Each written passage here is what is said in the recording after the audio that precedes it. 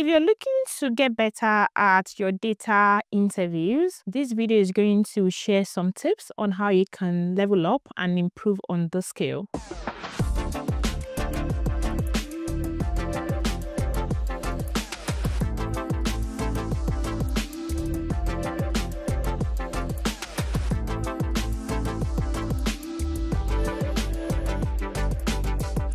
Just to give you some context, I recently, led the recruitment of some data analyst roles, junior data analyst roles, in my organization. And there are a lot of things that I saw during the entire process. And the goal of this video is really just to share some of them with you. These are things that I actually shared on my WhatsApp status, and a lot of people were interested in me making a video, in really just, doing like a comprehensive list on some of the mistakes that I've seen and how you as a candidate can improve on this. And I hope at the end of this video you will have picked a lot of tips. I'm sure you would. So let's get into it without wasting time. For people that might be new on the channel, my name is Adebola and I've been working remotely as a data analyst for about 3 years now. But I have over 6 years of work experience. Outside work, I create YouTube videos really just to help people thrive within the data field. So during the interview process, there is this candidate that during the interview, she was unable to articulate and communicate how her skills align with the role. And her energy just feels like she's not interested in the job. It was really hard for us to really understand what she's all about.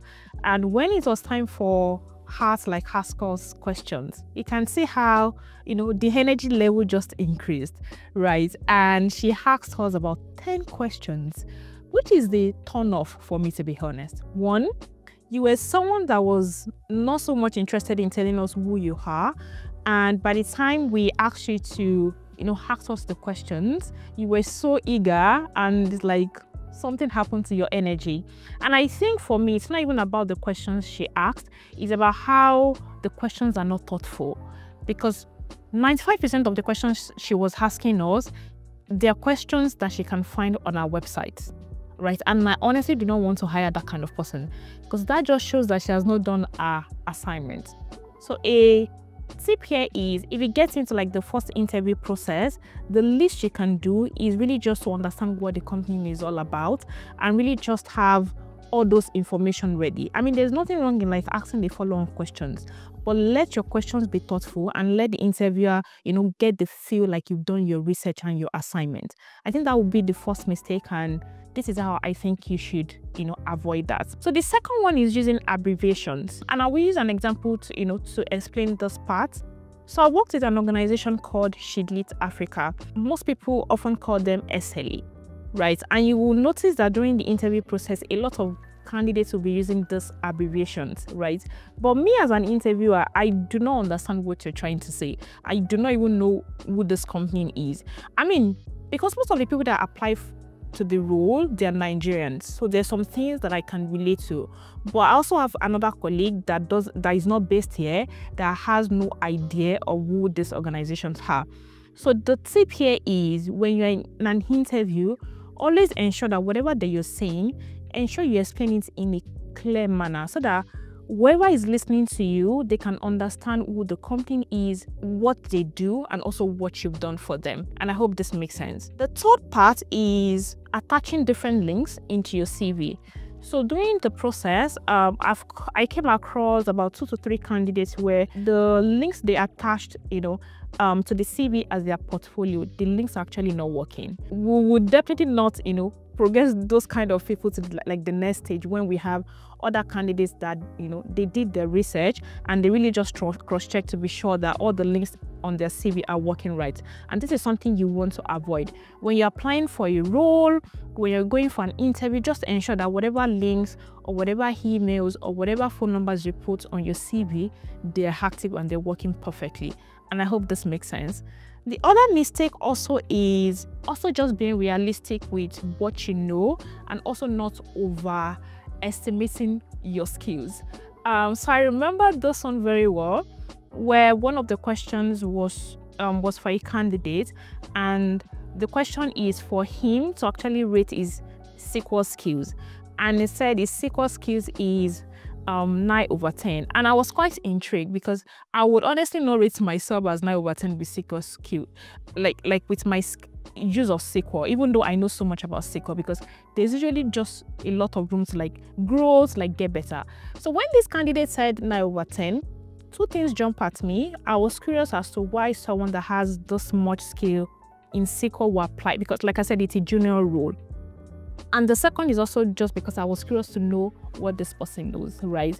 And I just asked one simple question, and it couldn't, give me an accurate answer.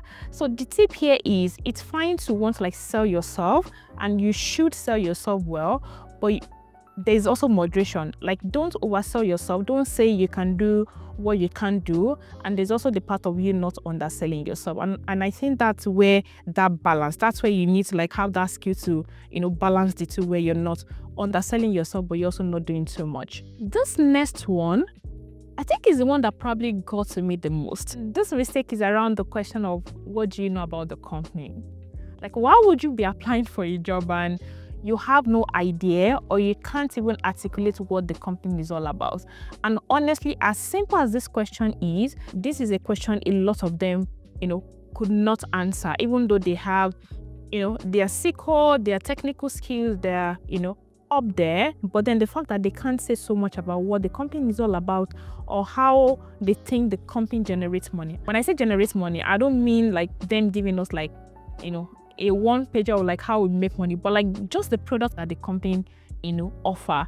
A lot of candidates struggle with it. So the tip here is, if you're looking to apply to any organization, the least you can do is to know about what the company is all about.